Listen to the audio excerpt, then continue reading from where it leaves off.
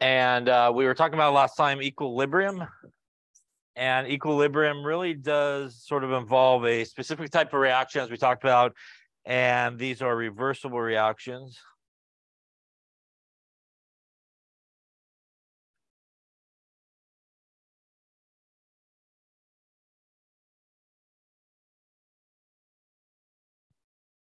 And it's these reversible reactions, which basically have, as we talked about, basically two directions. There's the forward direction, which is basically reactants heading to products. And at some point, there will be enough products that have been made that they will actually recombine and sort of head back in the other direction, products back to reactants. And again, that is what is sometimes referred to as the reverse direction.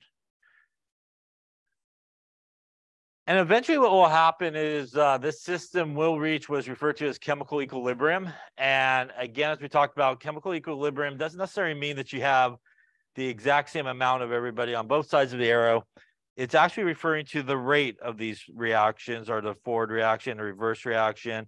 And when it reaches equilibrium, the rate of the forward direction will equal the rate of the reverse direction when it actually does reach chemical equilibrium. So ultimately what that means is just as fast as it kind of goes in that forward direction, it will turn around and come back the other way. And the result of that is pretty much wherever anybody is at in that situation in terms of their concentrations, in terms of their pressures, they basically will maintain those pressures and concentrations as long as you don't do anything to screw up the equilibrium. They basically go back and forth. So they sort of lock themselves into place when they reach chemical equilibrium. I think we saw sort of a graph, if you will, and we start here with our products and here, say, with our reactants, for example. At the beginning, it's all the forward direction sort of happening to make some of the products. At that point, we'll start making some of our products. And eventually what happens is they sort of will level out and maintain their concentrations. And that's basically where chemical equilibrium has been reached when there's really no change in it. In terms of chemical equilibrium, sort of on the large scale there, it may appear that nothing much is happening. Maybe the reaction's over. But in order to maintain that, there's a lot of activity that's happening sort of underneath the surface, if you will. On the molecular level, there's reactants going to products, there's products going to reactants. There's a lot of activity happening when you do have a reaction that has reached equilibrium, even though sort of appearance-wise, if you're looking at the test tube, the flask, whatever it may be, it may appear like there's not much going on, but there is a lot of activity basically going on. There is a relationship that we use here with these type of reactions, which is known as the equilibrium constant.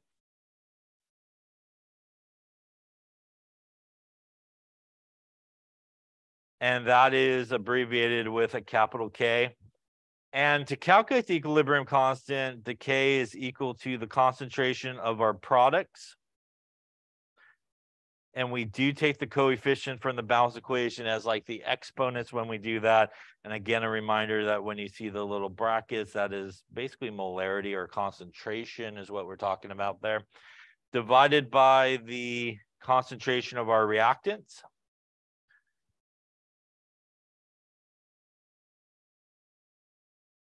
And since these are all concentrations, this is sometimes more specifically referred to as Kc because it is the equilibrium constant for concentration. There are a couple of things that we do not include in these sort of expressions. We do not put in anything that is a solid or a pure liquid. So those two things pretty much are left out of the equilibrium constant expression. They really won't participate in the equilibrium, so we do not put them in. That pretty much leaves only two things that go in. We do put in anything that has an aqueous symbol next to it or anything that is a gas. So those two things are really the ones that go into that expression. In certain situations, you may have an equilibrium here that's basically all gases. And in that case, you could also write an equilibrium constant expression that uses pressures rather than concentration, as obviously we deal with pressures a lot when we're dealing with gases. And that is basically the same thing. It's still your products over your reactants, but use the partial pressures of your products. You still take it to the coefficient divided by the partial pressures of your reactants. Once again, you still taking it to your coefficient there. And this is what is sometimes referred to as the Kp value, P being pressure in that situation. Typically speaking, that's like atmospheres is typically the value, the units that you should use when you go into that expression is usually what you want to use, and usually molarity up there on top. Now, in most cases, the Kc value and the Kp value won't numerically be the same value, but they do tell you the same thing. So the other thing that we talked about was that the K values are really just numbers. There's no units associated with it, but it is a number. And typically, if you have a K value that is large, that means when you reach equilibrium, you should mainly have products. And that's because we do products divided by reactants. So in order to get a large number, you have to have more products than reactants. And if you have a K value that is really small, that means when you do reach equilibrium, you're going to mainly have reactants present. And again, just mathematically speaking, you have to have more less products than reactants in that case to get a smaller number. What is large? What is small? It is that value of 1, basically. So really anything kind of considered above 1 is considered large. Anything less than 1 is considered small. And as I think we talked about last time, there is various degrees of large and small.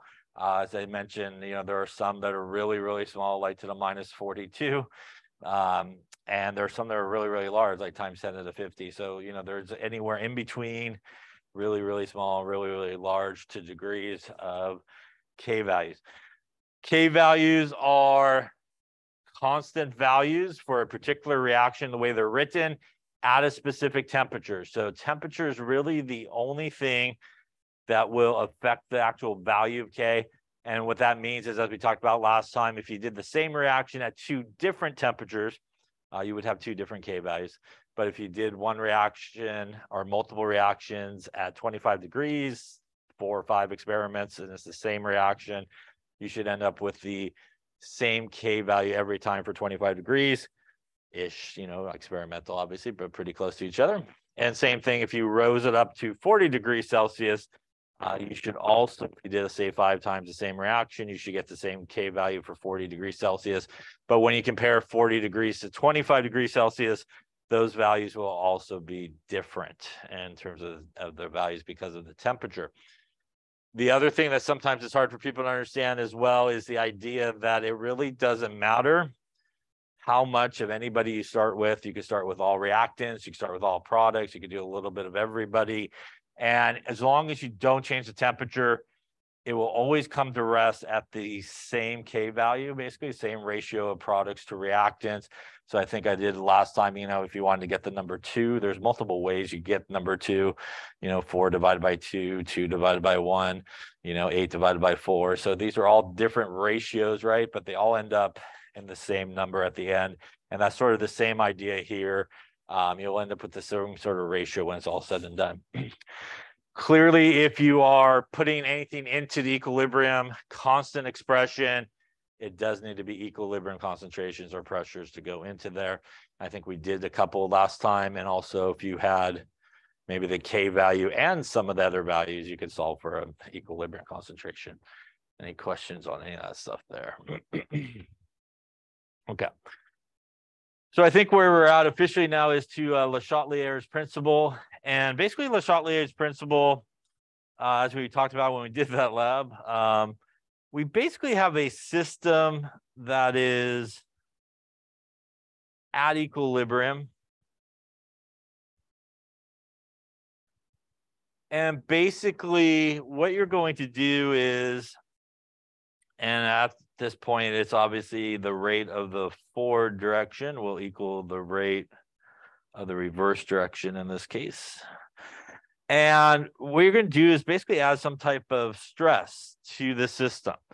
And the problem with when you add a stress to the system is you're going to really mess up that nice rate of the forward reaction, reverse reaction basically happening at the same time. So you're going to kind of screw it up. But the reaction itself will try to self-correct, if you will, and it will try to self-correct and get itself back to that state of equilibrium where the rate of the forward reaction and the reverse reaction will equal each other. So you add this stress, the reaction will adjust. And really, there's sort of three things that in Le Chatelier's principle that it can do.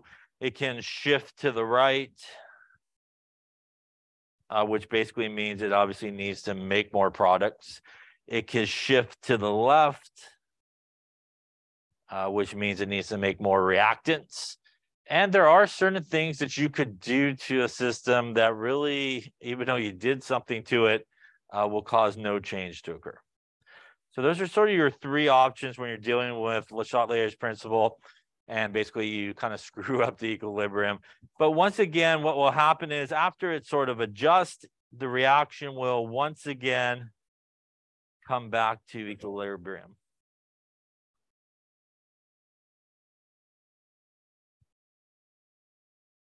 So there are major things that you could do to a reaction that can cause effects. So let's talk a little bit about the stresses. You could do something with the concentration.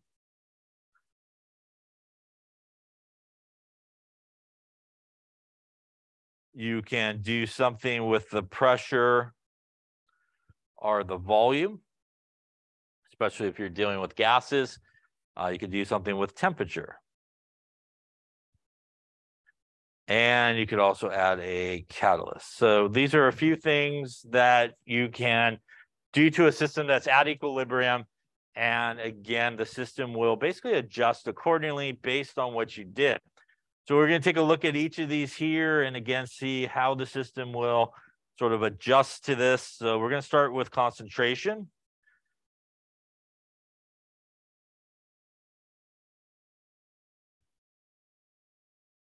And again, in terms of concentration, you basically could do two things. You could add more, or you can remove. And basically when we add more, it will always shift away from the side we added it to.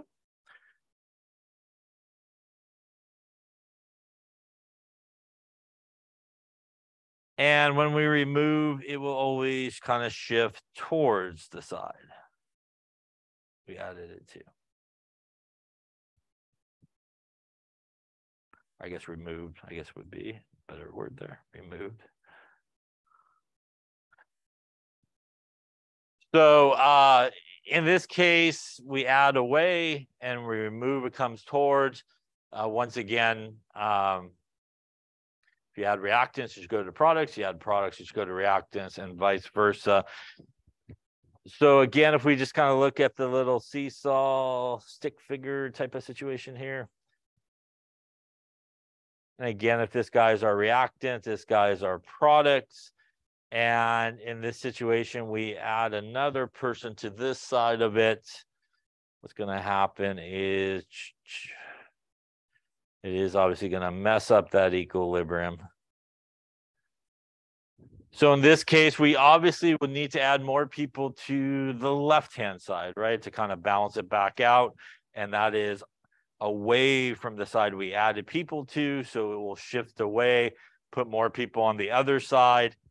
And again, once again, here we will come to equilibrium.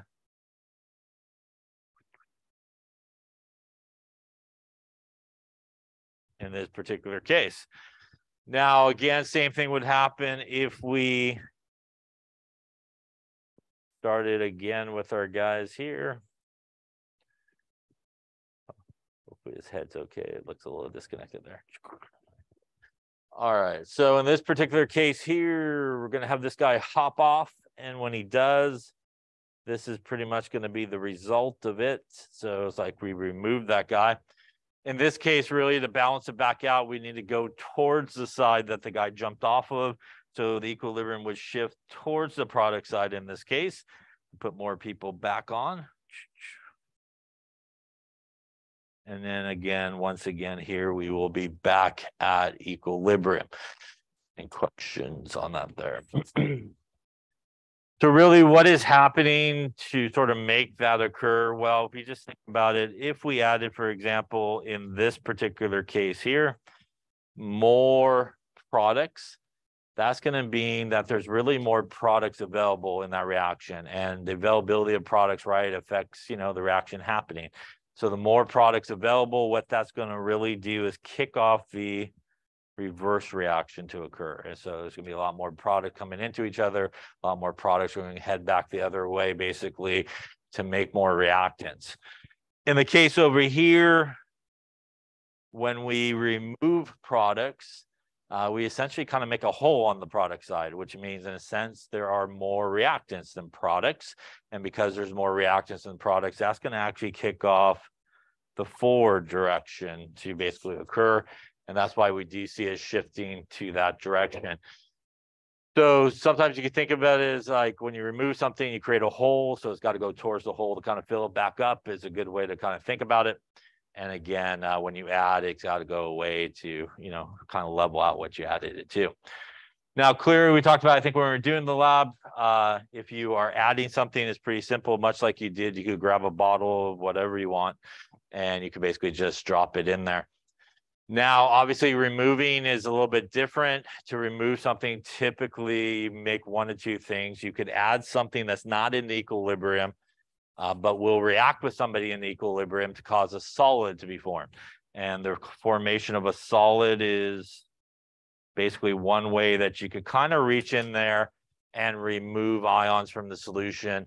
The other way is if you have any type of equilibrium that has hydroxide, OH minus, or H plus, or H3O plus in it, you could add an acid or base to it, and you can make water, which is something you might not be able to visually maybe see that you made water, but that is a very common way, especially with the addition of an acid or base, to remove something like hydroxide or H plus from the solution. So those are two common ways. Obviously, in a solution type situation, you could kind of reach in there and pull something out. Any questions on that there? Okay. Then let's talk a little bit about pressure and volume.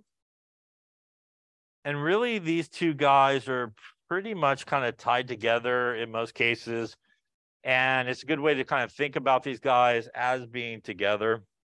And if we remember from our gas laws, there's our good friend Boyle, right, that had a nice relationship about pressure and volume.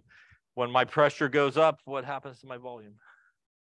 Volume goes down, right? So the opposite relationship, and vice versa. When my pressure goes down, volume goes up.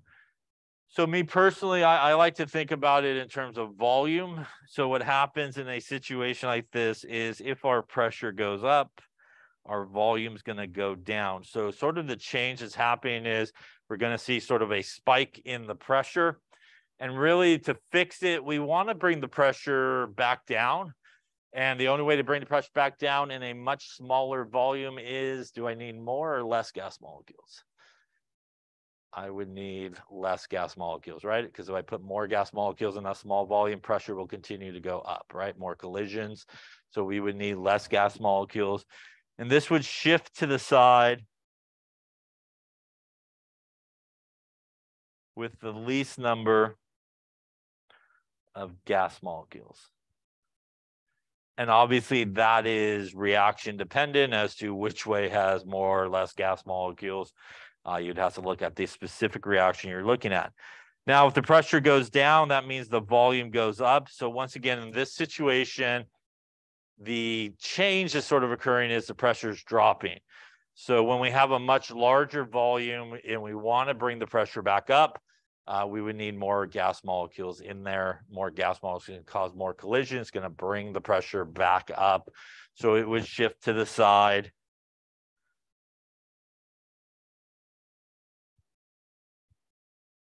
With more gas molecules.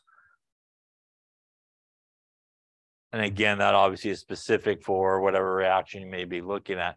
So me personally, I think about it in terms of volume. So smaller volume, less gas molecules, larger volume, more gas molecules. That's just a good way to remember it. Small, large, more gas molecules that you need to put in there. Any questions on that there?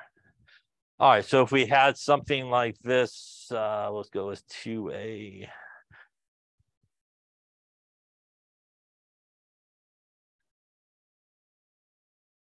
All right, so decide what will happen here. Will we shift to the right? Will we shift to the left?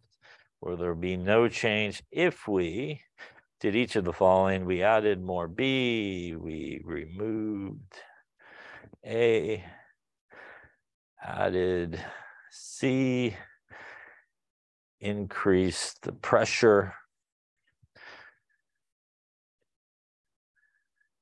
increased the volume. All right, so take a moment there for each of those. Which way should it shift in this case for each of those? Okay, let's take a look. So here we're going to add more B. So B is a reactant. And again, we always add, it goes away from the side we added it to. So we added to a reactant. It should shift away from it to the product side. And again, the real reason here is we have more reactants. So more reactants are going to start reacting together and cause the forward direction of this reaction basically to occur. And we're going to make more products. Now we're going to actually remove A, which is over here. So what that's going to essentially do is create a hole there on the reactant side, which means really we have more products than reactants. So that's going to go in the opposite direction. It's actually, if you want to think about it, going to try to fill that hole, and it will shift towards it, which would mean obviously it would go to the left in this case. Any question on those two? Coming here to add C. Adding more C is a product in this case. And adding more C means now we definitely have more products and reactants. That again is going to allow the reverse direction to occur. And it's going to shift away from it as it should start heading towards our reactant side. We're going to increase the pressure. And when we increase the pressure, that means that the volume gets smaller. And again, in the smaller volume, as we talked about, we actually want less gas molecules to bring the pressure back down. So we look at this and don't overthink it. It's anybody with a G and the coefficient. So that's a 2 and a 1. So there's 3 gas molecules on this side.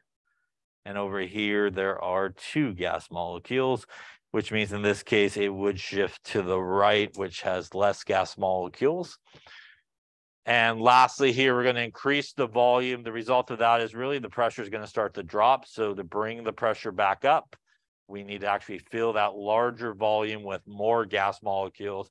So as we just calculated there, it is the left-hand side there that has more gas molecules.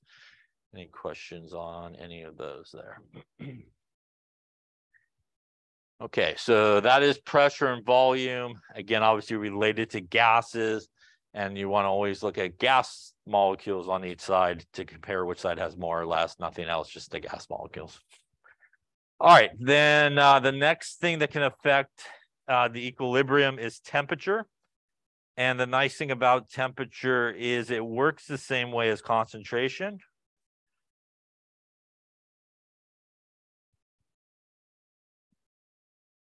Which means if you increase the temperature, it will shift away.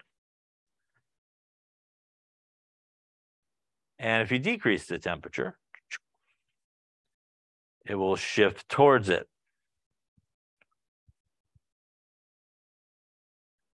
So what determines sort of which way it's going to shift is really the type of reaction that you're dealing with. And it depends on whether or not the reaction is endothermic or exothermic.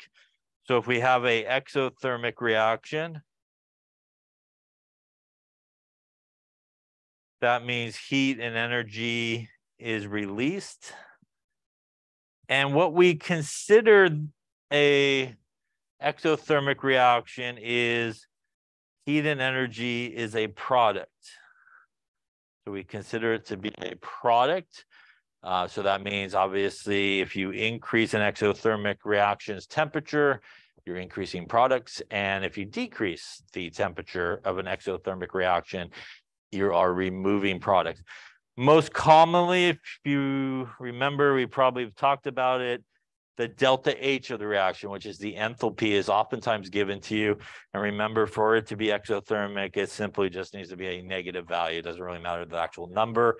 But if you see a delta H value and it's negative, you know it is an exothermic reaction. Endothermic is opposite.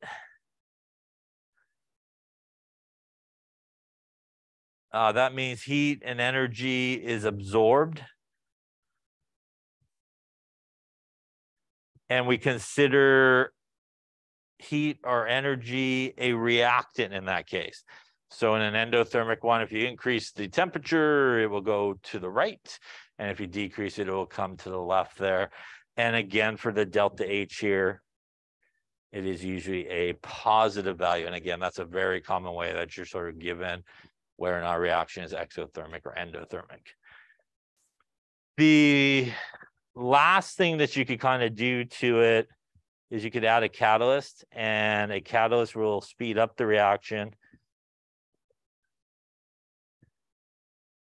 but will cause no change to occur. So no change will occur. You'll just get there quicker. Other things that could possibly cause no changes, things like adding a noble gas, will also not do anything because it's chemically inert as well. Any questions on that there? All right, so let's take a look at one here. Let's do a few more. So let's do, will it shift to the right, shift to the left, or no change? Let's do N2 plus H2 and H3 go to 263. Let's see, delta H is equal to positive 125. Not the right number. We'll just make up a number. Why not? All right, let's see here. Let's say we decreased the pressure. We added NH3. We lowered the temperature. We removed H2. We decreased the volume. We raised the temperature.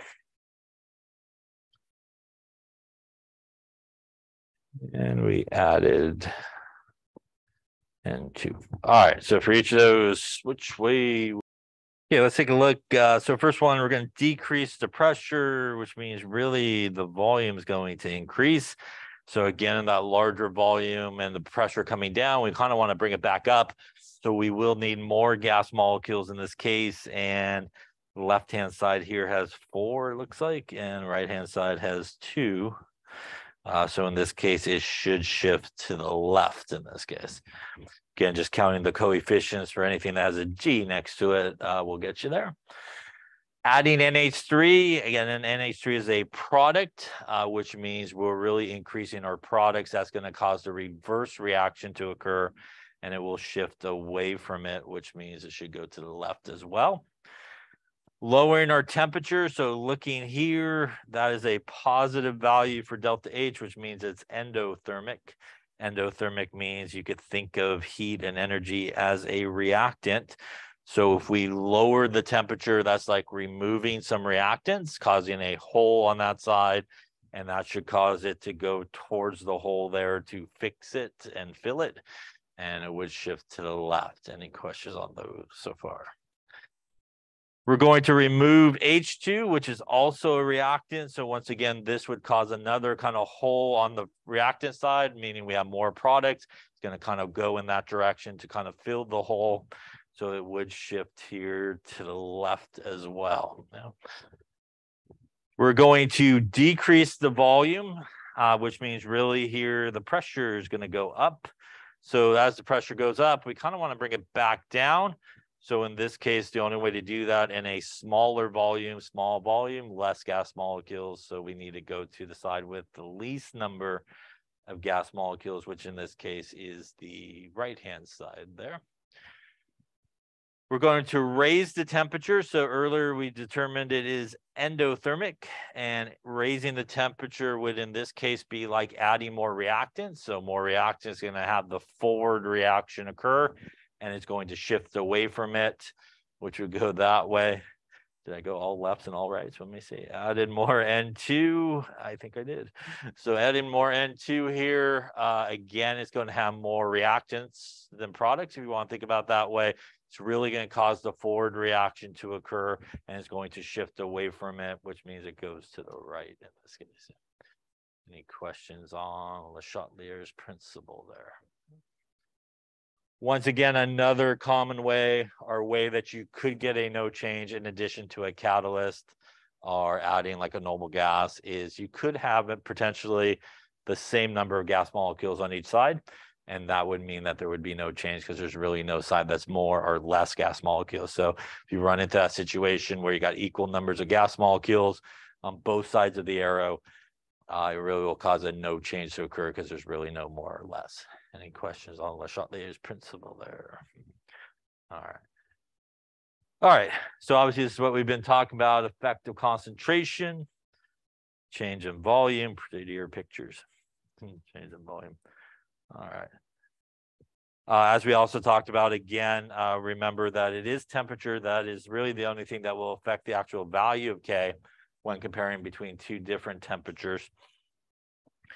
All right, so let's take a look at this one. Consider the reaction here. How many of the following changes would lead to a shift in equilibrium towards the reactant side? So we're looking for everybody to come this way, basically. If I remove CO, which is here, that actually should go to the right-hand side, which means that would not do it. If I add O2, which is a product, that would increase the reverse reaction. So that should do it. The removal of CO2, which is a reactant, again, that would cause a hole on the reactant side. So everybody would shift towards it to fill it. So that would also do it. And since the answer of 3 is box, I'm assuming the last one should do it. But let's take a look. Increasing the pressure by decreasing the volume. So we decrease the volume. We see the pressure come up. We want to bring the pressure back down. So we need less gas molecules. And again, on this side, there are 3 gas molecules. On this side, there is only 2. So obviously that would do it as well. Any questions on that one there? Okay.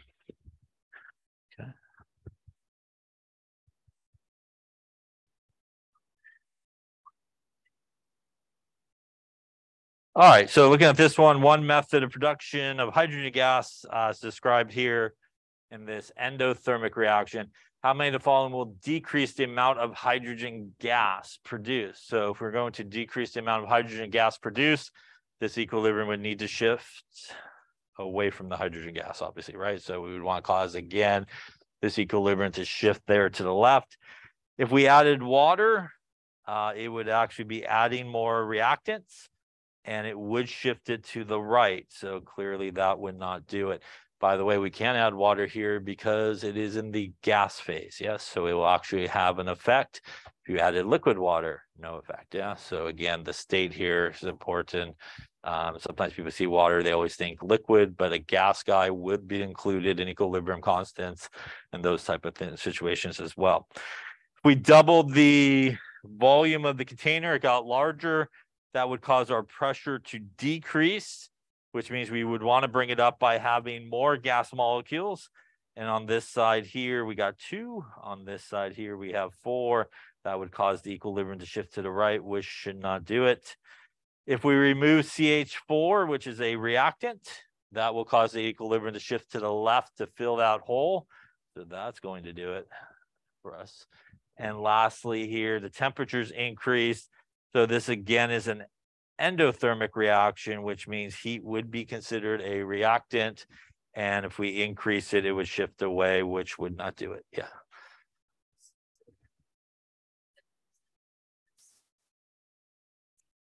Yeah. No change. Yeah. Yes. It wouldn't really cause any effect because, again, if you think about it, if you had a solid, it would just kind of sink to the bottom if you want to think about it like a rock. So it's just going to sit there. It's really not going to participate in anything that's going on. In order for it to participate, it would have to dissolve, which at that point is no longer a solid. It would be something like aqueous ions, which it then would be included. So adding solid or liquid really won't have an effect on it. That's why it's really not included in the equilibrium constant. Yeah. Other questions? Okay, so it looks like number 3 there was our one guy that did it. All right. All right, so we've talked about the extent of K, and again, the larger the value of K, mostly products, reaction will essentially go to completion, especially if you have a really, really large value of K. You could almost think of it as all going to the product side. Just like if you had a really, really small value of K, you could think of it as all really pretty much staying on the reactant side, nothing much is being made. But even in those extremes, as I think we talked about last time, there is still a reversible reaction, which means even though it may almost 100% of it go to the product side because there's a really large value of K, there's still a little bit of it will sneak back the other way. So there's always that reversible reaction, even though if it may be really, really small, that's kind of going in the other direction. All right, let's see here. So if the equilibrium lies to the right, the value of K should be a large value or greater than 1. Lying to the right means more products. And obviously, if we have a smaller value of K to the left there, which means more reactants. All right, so at the given temperature, K is 50. Calculate the equilibrium concentration of H2. So I think we did one similar to this, but we would write our equilibrium constant expression here, which again would be our products. And we would have to square it because of the coefficient that is there, divided by our H2 and our I2, and that would equal 50 here. At this point, they gave us equilibrium concentrations of HI and I2, so we can solve for H2, and H2 would be the concentration of HI squared divided by 50, which is the K value, times the concentration of I2, and that's pretty much what they kind of did right there. And if we rearrange it and obviously solve for it by putting our numbers in, that is obviously what we should get there. We want to make sure that we do square that value.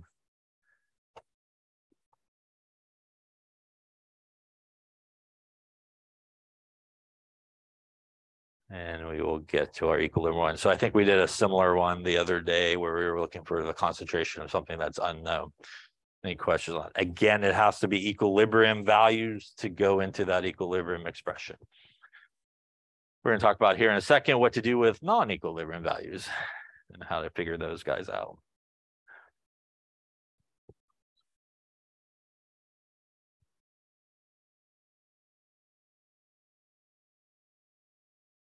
All right, so let's talk a little bit about a specific equilibrium, and that's what's referred to as a KSP. And there's really all different types of equilibrium constant values. There's, KC, KP, KW, KA, KB, KSP, KF. These are all the ones that you'll learn if you go to 1B and stuff like that. But KSP is what's referred to as the solubility product. And it's really an equilibrium constant for things that we think about as being insoluble. So if you remember the solubility rules we talked about way back somewhere, those things that are insoluble, when we look them up, those ionic compounds, and our solubility rules tell us it should be a solid, even though something based on solubility rules, for example, is supposed to be a solid, it is still an equilibrium. So there's still a little bit of it that will break apart. It's going to be a very, very small amount. So for example, if we took silver chloride, which based on solubility rules tells us it is a solid,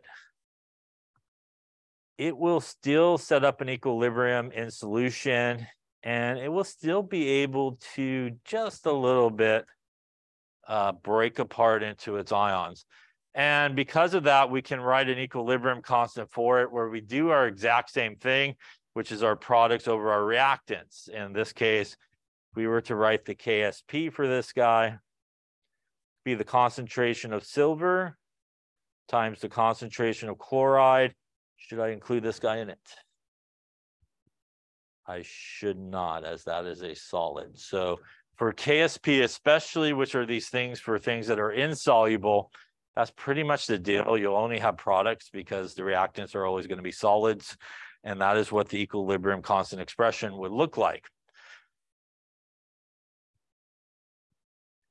Now, if we had something like this, we can figure out the equilibrium concentration or the solubility of something like silver chloride in a solution. And here's another one. This is Bi2S3. And when it breaks apart here, breaks apart into a couple Bi3 pluses and 3 of these guys. If we were to write our expression, just like a normal equilibrium constant expression, we would take the coefficients as those exponents. Once again, here our reactant side is a solid, which means it will not be included, obviously, in the equilibrium expression.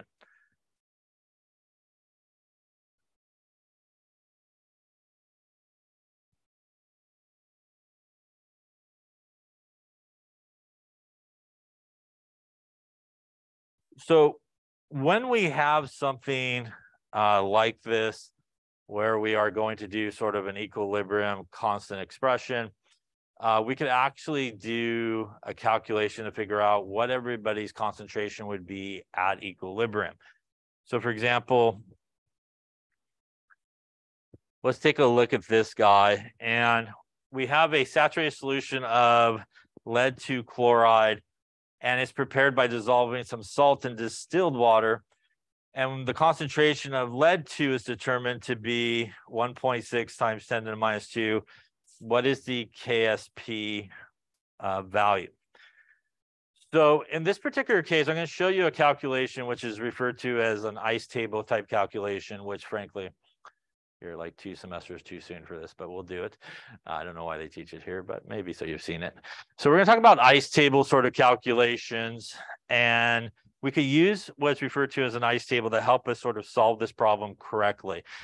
And an ice table stands for initial,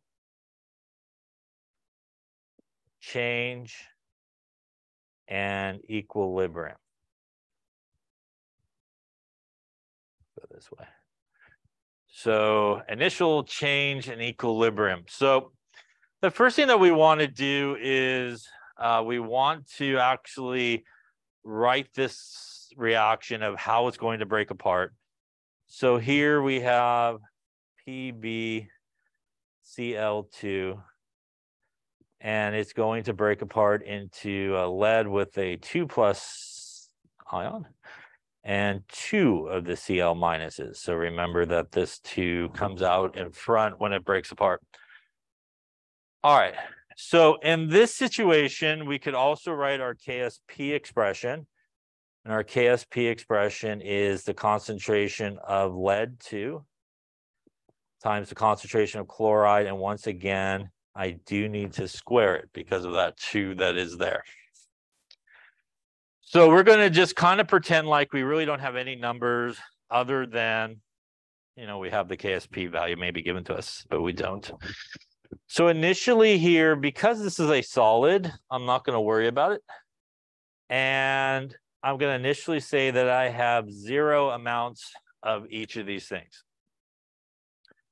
Now, the change part in an ice table is basically represented by a letter, and most of the time people use X. Although sometimes in these type of calculations, people use S, but we'll use X to keep it kind of simple. So we do use X to represent the change part. And in most cases, that's sort of what we're trying to find when we do an ice table, is like, what is the value of X is basically what we're trying to find. Now, when we think about this reaction, since we really have no products to begin with, which is usually a pretty safe assumption, this reaction should probably head in which direction to begin with? It should head towards the product side, since we don't have any, right? So kind of all reactants. And we can make a pretty safe assumption in most cases that the reaction is going to kind of head in that direction, which means typically speaking, the reactant should be decreasing in the amount that you started with, right? And then the product should be increasing. And in an ice table, we represent that with minuses and pluses. So because the reaction is heading to the product side, anybody on the reactant side is going to be minus X's, as it should be decreasing. And on the product side, everybody should be increasing, so they're going to be plus X's. In this particular case, though, we have a solid on the left-hand side, which means we don't include it in the equilibrium. So we're not going to do anything with it in terms of the ice table. And that's really a good idea because you might not want to use numbers you shouldn't. So typically speaking, this side would be minuses, but we're not going to do anything because it is a solid. This is going to then be plus x. And really important when you do an ice table, this is going to be plus 2x. And that is because of the coefficient. That really takes care of the stoichiometry, the mole-to-mole relationship. So you do have to include those coefficients when you kind of do the change part. Otherwise, your answer will be incorrect. That means when we reach equilibrium here, again, we don't really have anything here because it's a solid. We're going to have x and 2x. Any questions on the ice table here? Now, in a normal sort of ice table problem, you would have the K value given to you. And what you typically would do is you would take these values and basically put it into this expression. So you would go like the KSP is equal to x times 2x squared. And again, in a lot of problems, you will have this value given to you. And at this point, what you would do is go and solve for x, basically mathematically kind of solve for x, whatever that may look like. First off, any questions on that there?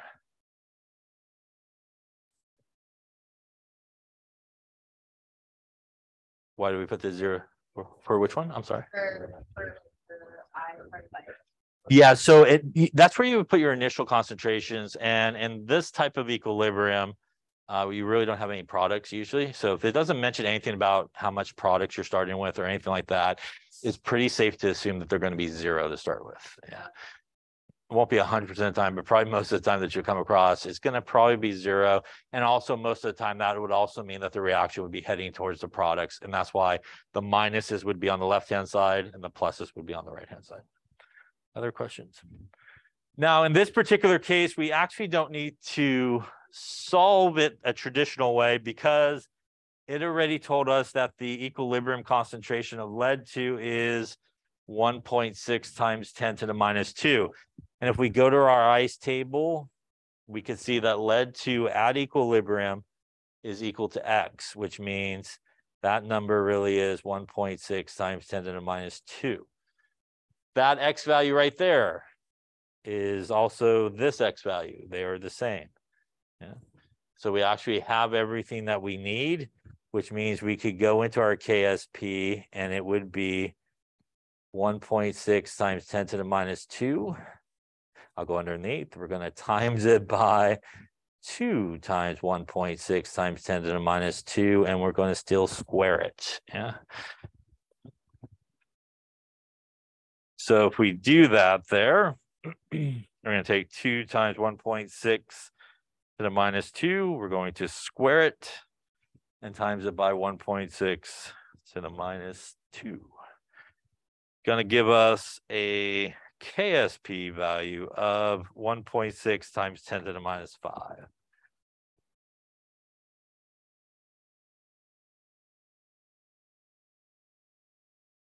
So this is sort of how you work an ice table. And usually, like I said, you will most likely have some reactant sort of side. And you will have some initial values on that side and you could solve for it. Any questions on that there? All right, so why don't you try one here?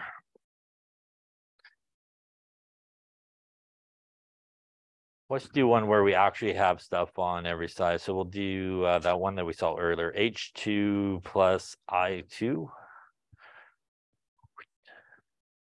goes to 2HI. And we're going to go with the K is, we'll go with 50. Why not? All right, let's say, what is the equilibrium concentrations of all species if you started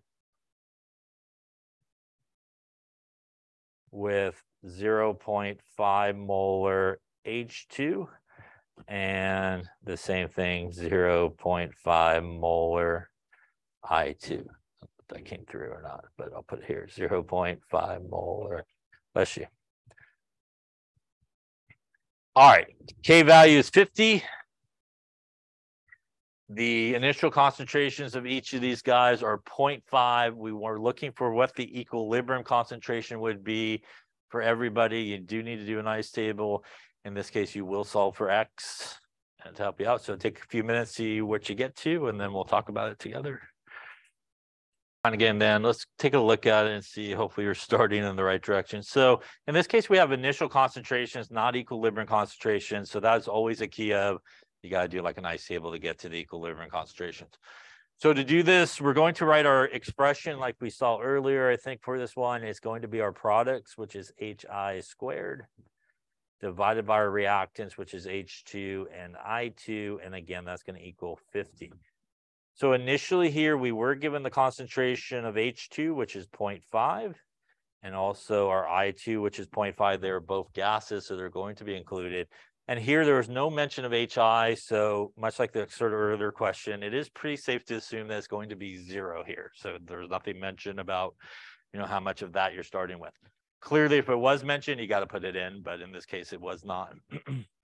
Because all we are starting with is reactants, it is pretty safe to assume that this reaction should be heading in this direction towards the product side, which means our reactants should be decreasing with time and our product should be increasing with time. Again, we represent that as minus X, and plus 2X. Again, important to put the 2 there.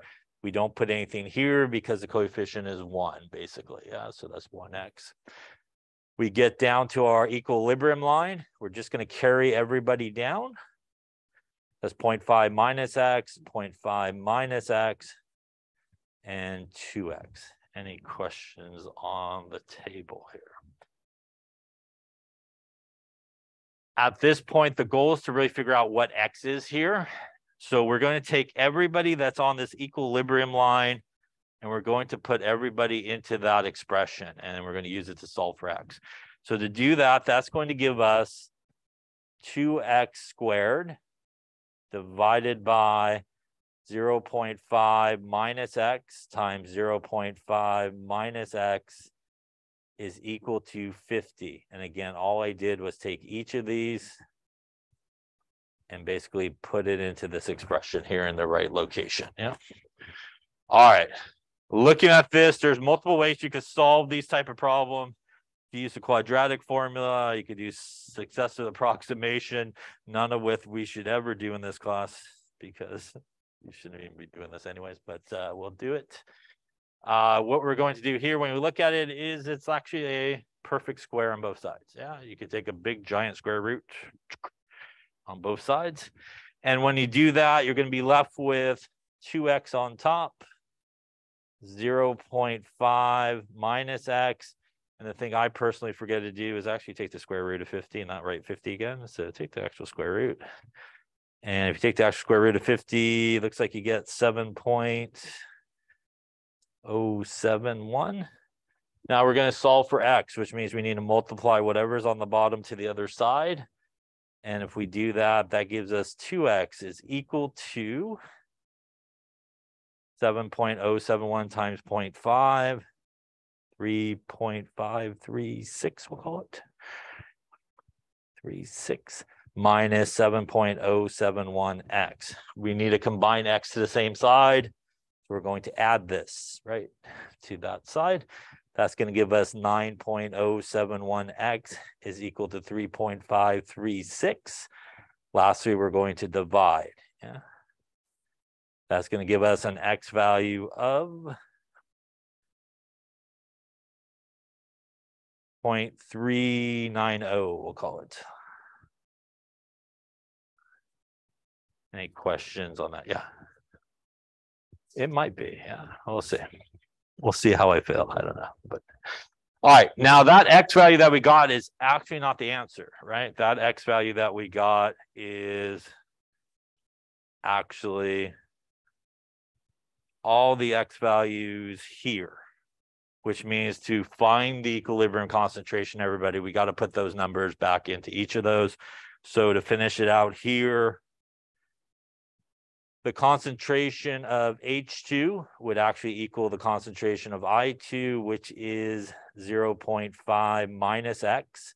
So it's going to be 0.5 minus 0.390. That's going to give us 0.5 minus 0.390, 0.110 molar. And the concentration of HI at equilibrium is 2 times X, which means that would be 2 times 0.390. And 2 times 0.390 gets us 0.78 molar. So it's important to make sure that you do obviously go back and put your actual X values in there. Any questions on that? By the way, it is math, which means we could check it. Now that I do have the equilibrium concentrations, right, which are these, if I take them and put it back into here, it should equal what number? Should equal about 50, yeah? A little bit off with rounding. So you could actually check yourself by putting those values back into it. And with rounding, you should be in the same ballpark of what the K value is. If you find yourself really, really far away, probably some math went wrong along the way there. Any questions on ICE tables, which you will probably not see until Chem 1B again? Yes. Perhaps on the final, I'm not sure, but we'll see. Any question on that?